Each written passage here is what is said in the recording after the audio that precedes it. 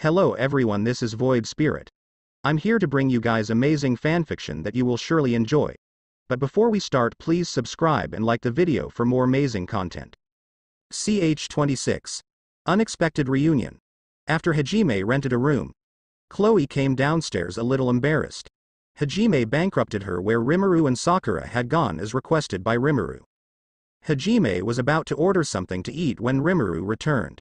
Hajime-kun, wait. Don't order anything. Huh? I found a restaurant that serves Japanese-like food. Nani? Hajime had never eaten anything like the food of Japan since he came to this world. So upon hearing Rimuru's words he was left with much anticipation. Here look, you can go ahead. I want to get an ice cream first. Rimuru showed in the map he had of the city. It wasn't actually ice cream he was going to get. It was a candy called Balel, that was very similar. Hajime went ahead excitedly. Yu and Shia followed him. Chloe approached Rimuru and spoke. Rimuru-san. Chloe called out to him in embarrassment. You may speak. He gave a gentle smile to reassure her. Thank you. She hugged Rimuru's arm with a happy expression. Thank you. He stroked her head and spoke in her ear. Cute. She turned red and gave an embarrassed laugh. Ehehe. Rimuru-san is very cute too. Really? He scratched the back of his neck embarrassed. In that I agree. Sakura spoke and gave Rimuru a kiss. When their lips parted he spoke. Sakura-chan is a beauty too. Sakura turned at his words and Rimuru spoke. Thank you for the compliments. Then shall we have ice cream? I've never tasted it, but it must be good. Let's go. The three of them left the inn. Hajime was very excited about the Japanese food.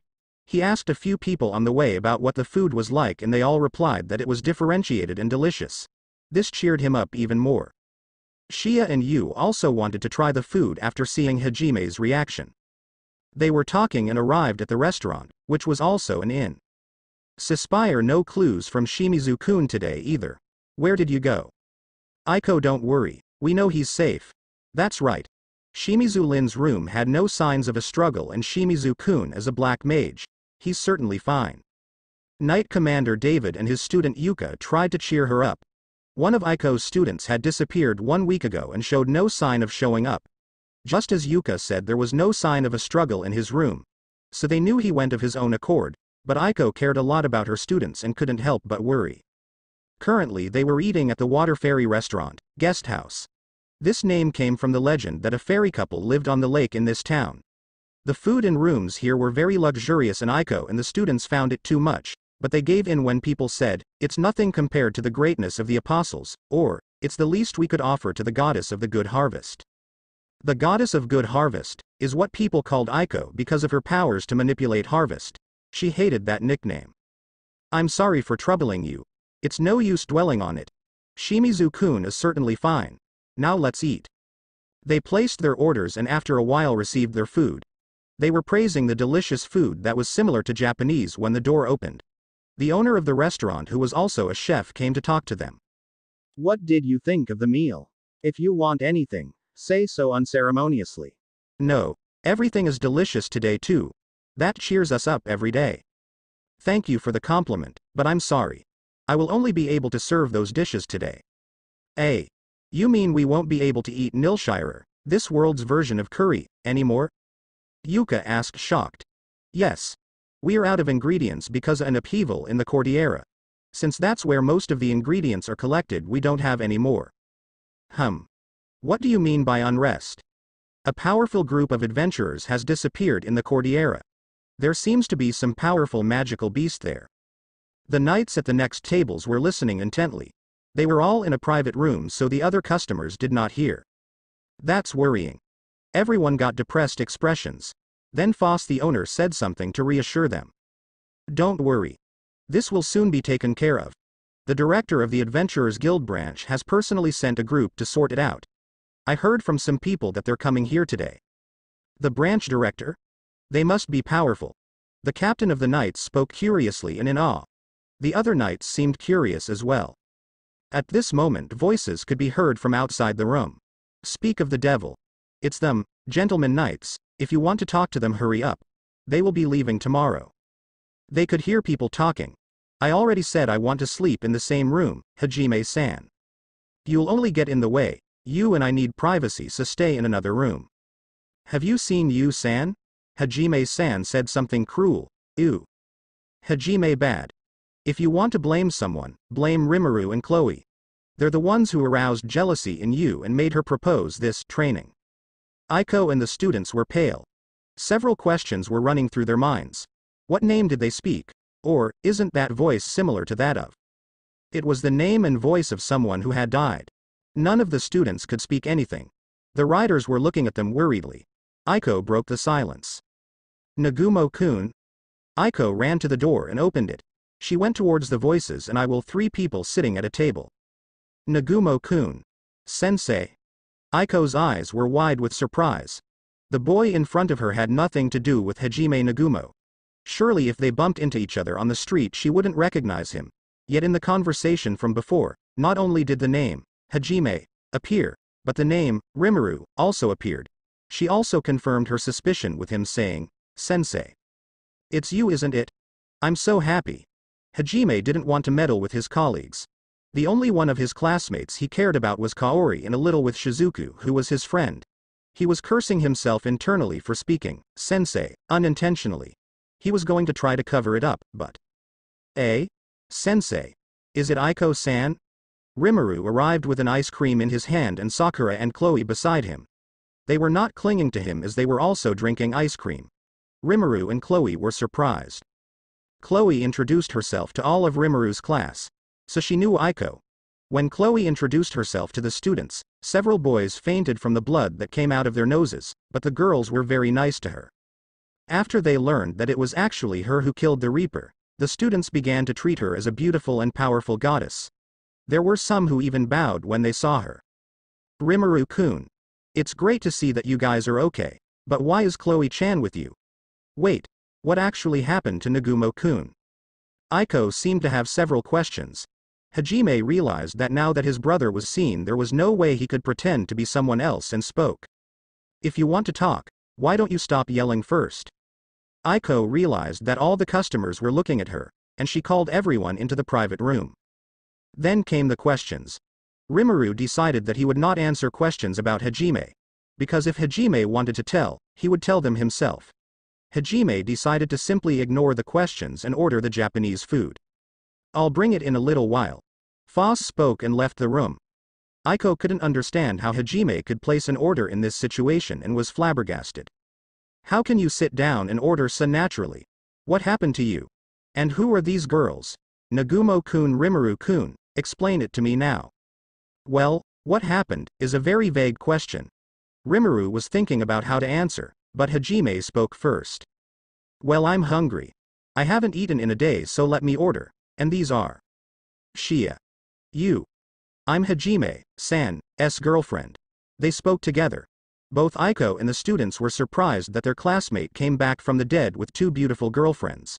Hajime could already feel the shower of envy from the boys. Shia-chan is exaggerating. Rimuru spoke up. Yeah, she basically lied. Sakura agreed with Rimuru's words. That's right, Shia. Don't go naming yourself my girlfriend like that. Hajime-san, but you took away my first kiss. I told you that. Nagumo-kun. Hajime heard Aiko's voice calling him. Yes. Don't tell me you didn't come to meet us because you were gallivanting around? Unforgivable. Sensei is going to give you a scolding. Aiko didn't even hear the others talking about it being a lie. Her mind could only picture Hajime with the 2 girls in his arms and laughing like some third-rate villain. Hajime just sighed at the irritated Aiko. Rimuru and Chloe explained the misunderstanding and she calmed down. I'm sorry about that. By the way, Chloe-chan, why are you here? Did something happen in the capital? Aiko asked, thinking Chloe had come to meet them, but Chloe undid the misunderstanding. No, Aiko-san, I didn't even know you were here. I'm here with Rimuru-san. With Rimuru-kun? That's right. He is my fiancé after all. Chloe hugged Rimuru's arm as she said that. Aiko and the students couldn't hide their surprise. Is it true, Rimuru-kun? Aiko asked to confirm. Yes, that's right. He spoke and gave Chloe a kiss. When he did that, a pressure came down in the room. How dare you kiss the goddess? The boys seemed to speak with their looks. Chloe-san, were you two already engaged when we met? Yuka asked. Yes. Yuka was about to ask why she hadn't told them, but she had a more important matter. Aiko then spoke up. And who is she?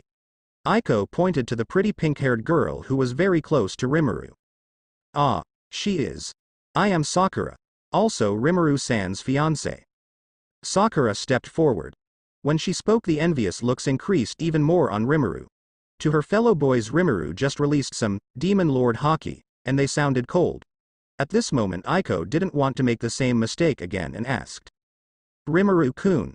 That's not true, right? Huh? Of course it is. Rimuru stroked Sakura's head as he spoke. Sakura looked happy and embarrassed at the same time. Aiko, who realized the truth, exploded. Rimuru-kun, that's very immoral. You can't marry two girls. That's not right. It's immoral. And who cares about morality? What? Rimuru considered himself someone who did his best, but he did not consider himself a saint. Rimuru had no desire to follow the morality that most people followed. Not least because he had already killed several people for the benefit of his country, and this was not something that was considered morally right. So Rimuru didn't care about common morality and just followed his own principles.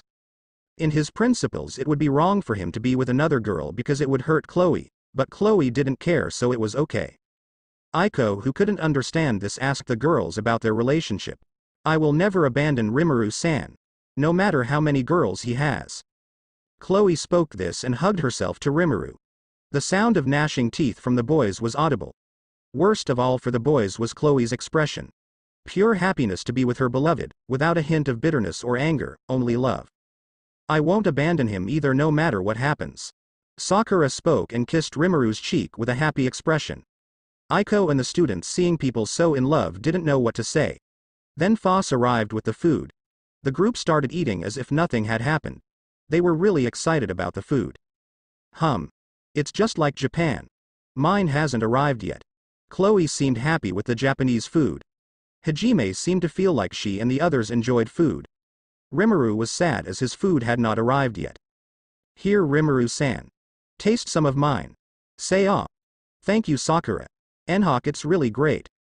Rimuru-san. Sakura gave Rimuru some food and Chloe looked jealous that Rimuru was spoiling her so much and poked him, embarrassed. Ah. Can I taste some of yours, Chloe? He did the same to her and she looked happy. She hugged his arm, a little embarrassed, and gave him a kiss on the cheek. Ehehe. Thanks. Aiko and the students, seeing the three's display of affection, couldn't say anything more. Aiko then changed her target to Hajime. Nagumo-kun, how did you get out of the dungeon? I worked hard. The students were confused by those words. They thought he had been rescued by Rimuru, who was super strong. One of the boys then asked. So it wasn't Rimuru who rescued you? No, I had nothing to do with it. When I found him, he was already on his way out. Rimuru spoke before Hajime could. Then Aiko and the students had become even more curious. Nagumo-kun, how did you survive down there? I really worked hard. Rimuru thought he did the right thing by not talking about Hajime. Hajime seemed not to want to tell about his experiences to his classmates. Why did your hair turn white? It was the result of me trying my best. Why didn't you come back to us? I had no reason to. Hajime didn't care about his colleagues.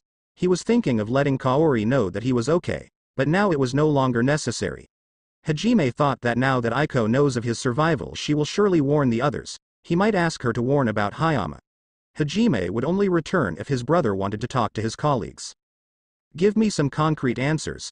Aiko yelled at Hajime as he was eating his curry and giving vague answers without even looking at them. The captain of the knights, David, who was in love with Aiko, couldn't stand to see her being ignored and approached the table. He punched the table to look intimidating, but it didn't seem to work much. David then spoke up. Oi, you were being questioned by Aiko. Answer her seriously.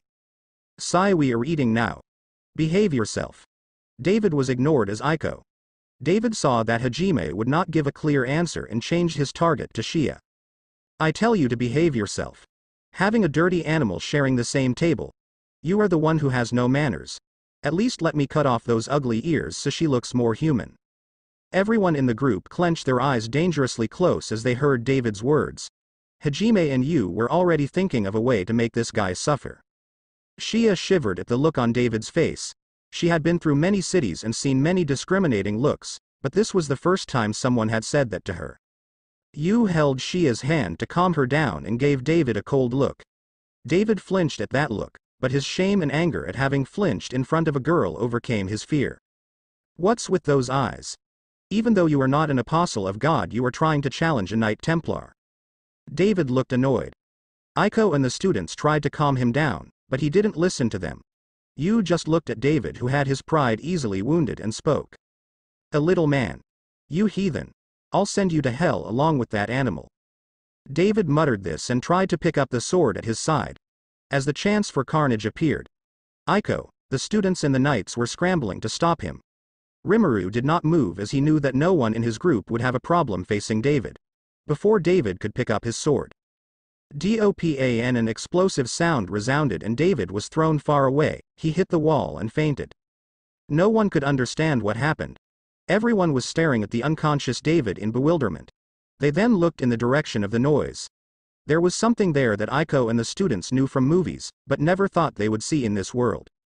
Hajime was holding the donner that had smoke coming out of its barrel.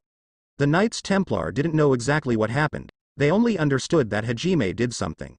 They stood up with their hands on their swords and made it rain murderous intent, but then they felt the storm of murderous intent coming from Hajime and sat down in their chairs sounding cold. Aiko and the students were also frightened by Hajime's pressure and said nothing. They just stood there perplexed. Hajime, seeing that no one would react, said, I don't care about you. I don't want a relationship with you. Besides, I'm not going to say anything about what happened to me or what I'm going to do. I'm just here to work, so I'll continue my journey. By the way, let's not interfere with each other. If you get in my way like you are now, I will kill you. None of them refuted Hajime's words. Shia looked discouraged, so Hajime spoke to her. Shia. No need to be sad. That was just brainwashing from the church. Lion doesn't need to care about the sheep's opinion.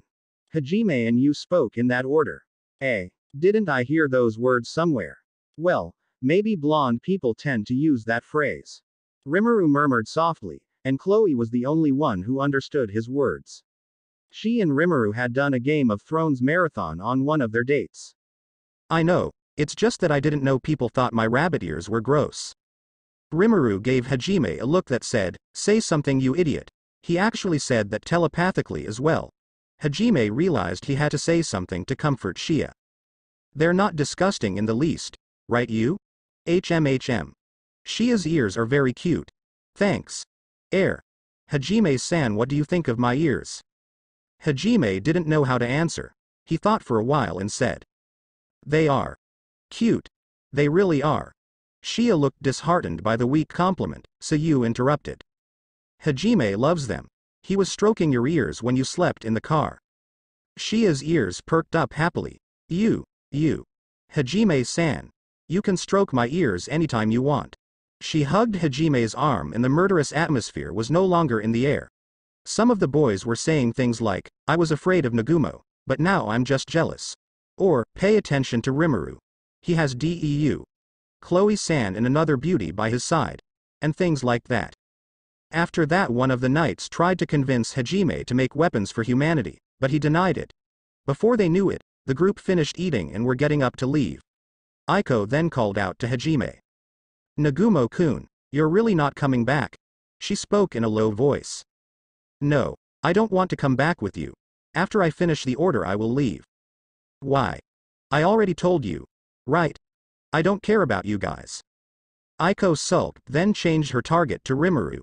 Rimuru-kun, and you? Huh. Obviously my brother is more important. His face and tone seemed to say, why are you asking something so obvious? Hajime was at a high level of importance to Rimuru. To Rimuru, Hajime had the same importance as his close people like Veldora, Benimaru, Shuna, Shion and Shizuku. The only people more important than Hajime to Rimuru were Chloe and Sakura. So if Hajime didn't want to return to his classmates, Rimuru wouldn't return either. Rimuru thought about just letting Shizuku know that he was okay. The group filed out of the restaurant and a heavy atmosphere reigned. Everyone was thinking about the things Hajime must have gone through to survive. CH-27. Search. What did you want to talk about? Hajime asked Rimuru. Rimuru called the group over to talk when they arrived at the inn. Shia was sleepy and went to sleep, and Chloe was the same. Yu was next to Hajime sipping a drink that resembled soda. Sakura was on Rimuru's lap cuddling into his neck with her head resting on his shoulder as he gently stroked her hair. She occasionally gave him a kiss. I was thinking of enjoying this meeting with Sensei. Rimuru replied without taking his eyes off Sakura. Hajime didn't understand his words.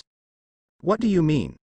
We would have to stop by the capital to let Shirasaki-san and the others know about Hayama, right? But now we've found Sensei and she must have a way to contact the kingdom. So it would be faster. I see.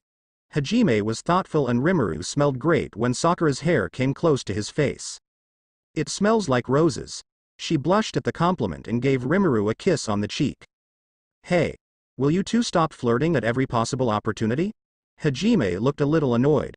Rimuru looked at him and spoke. I'll give it back to you. Hajime didn't understand, so he looked away. There was Yu pulling on his shirt and was holding out a spoon. On the spoon was a piece of pudding that the waitress had just delivered. Hajime. Ah. Hajime was not going to deny receiving food from Yu, so he ate. He seemed kind of embarrassed to do that after talking about Rimuru. Rimuru just laughed and spoke. You're wondering if we should tell Sensei about the mad gods, right? Hajime was a little surprised that Rimuru was able to guess and nodded in agreement. Hajime then spoke up. I think we should tell them. It would be a hoot if the gods manipulated the heroes group into them attacking us. Yes. Me too. We'll tell her tomorrow morning. No, I think it's better to tell her today. Eh? Rimuru was looking at Sakura, and when he looked at Hajime he was no longer there. He's not going to break into her room at night, is he? Rimuru thought. Well, there's nothing to do. Shall we go to sleep, Sakura? Chloe must be waiting. HMHM. They went upstairs. Chloe woke up when they came in. Sorry. Did we wake you up? Rimuru asked worriedly, but Chloe replied. Yes, but it's okay. Where are you going, Sakura-chan? Sakura looked like she was about to leave. Then Chloe called out to her. Good. I thought you guys would like to sleep together. Yes, but Sakura-chan is also engaged to Rimuru-san, so she has to sleep with him too. Is it? Is it really? She looked hesitant, so Rimuru approached her and... Rimuru-san. He carried her like a princess to the bed and laid her down. She was completely red and he gave her a kiss. Then he lay down and hugged her from behind. I love you, Sakura, and I want to spend as much time with you as possible. Even when we are sleeping. She seemed happy with his words and covered his hand with her own. I love you too. I love Rimuru-san too. Chloe hugged Rimuru from behind and Rimuru gave her a kiss. Sakura seemed to want to hug Rimuru, so he lay face up and slept with the two of them hugging him. For Rimuru, of course, the feeling of having two girls hugging him was great. He could feel their breasts touching him and look at their beautiful faces all he wanted. Sakura had her leg over his and Rimuru could feel that part of her. She looked a little embarrassed. Then it must have been on purpose. They fell asleep like that. Ilo couldn't sleep and was looking at the moon while thinking. She was happy that her students survived, but sad that they did not return. She was thinking of several contradictory things and her face kept changing between happy and sad. Then she heard a voice. Why do you keep changing your expression, sensei? Hug. Nagumo-kun. Hajime was leaning on the door.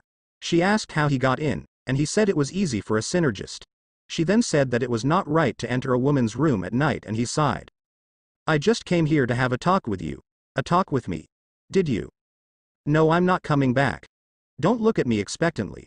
I just want to tell you something that I thought sensei would be calmer to hear. Hajime then told the story of the mad gods. Aiko, listening to the story, was dumbfounded. It was a lot of information to process.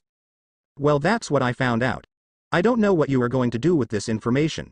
If you want, you can think it's a lie. Do whatever you want. Nagumo-kun, don't tell me that your journey is to deal with these mad gods. PFT. Of course not. I don't care one bit about this world or the people in it. I just want to find a way home. I only told you this because it was convenient for me, that's all. Aiko was left with an indescribable expression. She was happy that Hajime wasn't looking to war with the gods, but she was sad that he didn't care about this world or the people in it. Do you believe that? Yes. In fact, if you go on the 100th floor of the Orcus dungeon, you will know why they call it an ordeal. If you go there, you will die instantly. I think you better warn the students. Hajime was about to continue, but Aiko spoke first. You know, Shirasaki-san hasn't given up on you yet. She said that in the hope that Hajime would come back, but... I know. My brother told me, and it's about her the other matter I have with you. Ailo was sad, because if Hajime knew, that would be no reason for him to come back. Hajime continued. I want you to send a message to Shirasaki. A note? Yes. I want you to tell her to watch out for Hayama. Huh? What do you mean? I heard that from my brother that you think that fireball hit me by accident, right? You're not saying that. My brother has great analytical skills, you know. He told me that after I died, Hayama was strangely more tense than the others. He also analyzed the skills of all the other classmates and discovered two interesting things. They all have great control over their magic, and it would be hard for them to make a mistake, and there are also few students who can use a high-level fireball like that, and Hayama is one of them. Actually, it was Seal who noticed these things and others. Ailo didn't say anything, and Hajime continued. My brother also saw Hayama staring at Shirasaki's bedroom door a few times. He probably couldn't stand to see the person he is passionate about so close to an incompetent, and decided that on the bridge would be the perfect opportunity. Well, that's what I have to say. Goodbye. Aiko said nothing, and Hajime left the room. Aiko couldn't accept that one of her students tried to kill another and yet used such a cowardly method. She didn't know what to do with Hayama if this was true. Aiko would certainly not sleep well that night. Hajime returned to the inn and slept between Yu and Shia. The group woke up early to begin their search. They were on the way out of town when... Hajime-kun, I think you are thinking of a rude way to dismiss them, but first let's hear them out.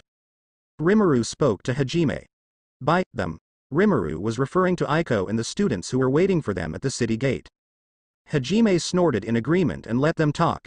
Nagumo-kun, Rimuru-kun. Take us on the search together. You're looking for lost people, right? If we go together, it will be easier to search. Aiko approached and spoke. Hajime then replied, no, you'll only slow us down. We walk at a different pace. Hajime's argument was valid. The students and Aiko were on horseback and would not be able to catch up with the vehicles. The argument of more people doing a better search was also invalid because Hajime and Rimuru produced some golems that were possessed by lesser spirits. These golems don't get tired, so they are great on a quest. The students and Aiko didn't understand his words. Hajime thought it would be a pain to explain, so he took his motorcycle out of the treasure chest. Rimuru also took his motorcycle from infinity space. Rimuru's motorcycle was different from Hajime's. It was shorter and longer on the sides. It was shaped like a black wolf with white details and a horn on the front. It looked just like Ranga. Her eyes served as beacons and her mouth could unleash some attacks. Rimuru thought that since Ranga was his mount before, it should be now too. Hajime didn't understand the reason for a wolf until he found out about Rimuru's other world. Aiko got dumbfounded looks on their faces. Do you understand? Like I said, our speeds are different. Hajime-kun, stop making excuses. Chloe spoke up. She didn't want the students she was close to be fooled. Chloe knew that Hajime had a four-wheeled vehicle stowed away. Hajime just looked away. Ailo then approached and told Hajime that he wanted to know more about what happened to him and also wanted to check if his other student Shimizu, who had disappeared, was not in the northern mountains. If Nagumo-kun doesn't allow it, I will follow Nagumo-kun. That would be problematic for Nagumo-kun, right? She finished like this. Hajime-kun, I think we should take them. Me too. They could create problems in the future, and I don't want to have to kill Rimuru-san's colleagues. Rimuru and Sakura spoke in this sequence. The students sounded cold at Sakura's words. A beautiful woman talking about killing them so casually made even Aiko afraid. Hajime saw that it would be problematic to leave them here and spoke. Alright. Are you sure, Hajime? Yu approached and asked. Yes. She's a teacher up to here. It will be problematic to leave her here. Wow, she's a very responsible teacher. Shia spoke impressed. At this moment Yuka called out to Hajime. But what are you going to do about the vehicles? Our horses won't be able to catch up with them. Ah. That. Hajime took out a 6-wheeled vehicle from his treasure chest. This vehicle had 3 4-seat seats and a trunk. It also had some raised parts on the roof. On the outside it had blue and red details in the shape of spokes. This vehicle could fit many people and was made by Hajime and Rimuru. That's why it had details in both colors. Those who can't fit, go in the trunk. Hajime spoke and got into the vehicle. Hajime-kun has to be kinder. Rimuru spoke and entered the vehicle through the middle door. The group was heading towards the mountain range. Hajime was sitting driving and Aiko was beside him to talk. Yu was next to Aiko and Shia was next to him. In the back seat was Chloe at the window and Rimuru was beside her with his hand on her waist. Sakura was beside Rimuru holding onto his arm. Yuka was next to Sakura a little uncomfortable and the other students were half squeezed into the back seat, the trunk and the roof. The students asked the girls several questions. They who were in puberty were curious about the relationship of Rimuru, Sakura and Chloe. The students were a little afraid of Rimuru after feeling his Demon Lord Haki, so they didn't ask him anything. Both the boys and girls had great respect for Chloe and would not ask about her relationship with Rimuru. They then tried to ask Sakura, but were met by her cold stare and gave up. Yu was focused on Aiko and Hajime's conversation and simply ignored them, but Shia got excited about the questions and said as much as she could. She may have exaggerated in some parts. Aiko told Hajime about Shimizu's disappearance and he seemed to think of something. Then she asked for more details about what he knew about Hayama trying to kill him. I can't believe it. He must have had some other motive. To kill me? Hajime asked in a wry tone. It must be some kind of mistake. I know Rimuru-kun has great analytical skills, but Daisuke-kun wouldn't do that. Aiko seemed unable to accept that one of her students tried to commit murder. Hajime just bugged out seeing that. Rimuru was listening to the conversation, but didn't think he had anything to add. So he was just flirting with the girls. The female students seeing them flirting gave cheering screams and the boys gritted their teeth. After a while Aiko, who hadn't slept properly, ended up falling asleep leaning against Hajime. If it was one of his classmates Hajime would have thrown away, but Aiko was always very nice to him in Japan. Hajime is nice to Aiko. Yu commented. Yes. I owe her a lot. Ooh. You? I'll go by your side on the way back. Okay. They arrived at the mountain range. They stopped at the foot of the mountain as it would be dangerous to drive up. Everyone got out of the car and Aiko apologized embarrassed for sleeping propped up on her student. Everyone was enjoying the view of the beautiful mountains. Hajime stowed the vehicle in the ring and turned to Rimuru. Ah. Yes. Rimuru pulled 2 golems from his infinite space. Both of them were white and 5 feet tall, but they had different appearances. The wind element golem looked like an eagle and the lightning element golem looked just like a Pikachu. Rimuru gave his orders telepathically and spoke. Go. What are they? Aiko asked impressed. The students also looked dumbfounded. They are the best golems for searching. One of them can do aerial search and the other is very fast and will do a quick search. I will use that too. Hajime took 5 metal birds from his treasure chest. These ones here will only be able to stay close by, but they are very useful too. The birds needed Hajime to control them, so they were not as good as the ones Rimuru helped make with spirits. Rimuru, Hajime and the others advanced inside the mountain and after a while of walking the students looked tired. Hajime-kun. Pikachu found something. Where? In that direction. Rimuru pointed to a mountain and they headed there.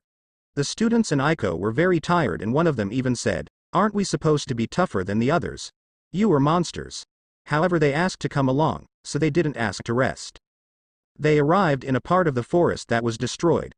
This part seemed to have received a powerful and precise attack. The devastation in the forest was like someone passing a spoon in ice cream. I don't know of any monster that can do that. Hajime spoke thoughtfully. Rimuru knew some monsters that could do that, but he didn't know if they existed in this world as well. The students and Aiko seemed frightened by this devastation. Let's go further over there. They arrived at a place full of spoils.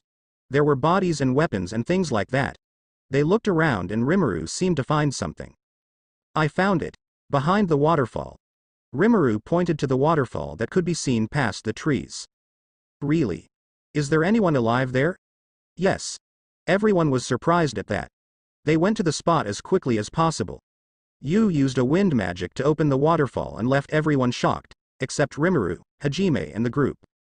They entered the cave and saw a fainted blonde boy. Rimuru threw a healing potion on him, but the boy remained unconscious. Hajime approached him and he gave a jab waking the boy up. Chloe muttered, Hajime-kun has to learn good manners, but Hajime ignored her. Are you Will Cadetta? Huh. The boy looked confused. Tap, ow. Answer my question or I'll keep beating you. Are you Will Cadetta? Yes. Yes I am. We were sent by the branch director to rescue you.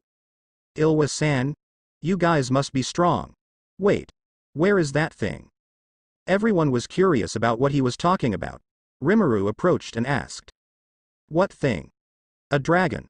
A black dragon. That abnormal pressure. Everyone died. Only I survived. He began to cry with guilt that he was alive. No one knew what to say to him. Rimuru was about to say something, but Hajime spoke first. What's wrong with being alive? Huh. It's normal to feel happy to be alive.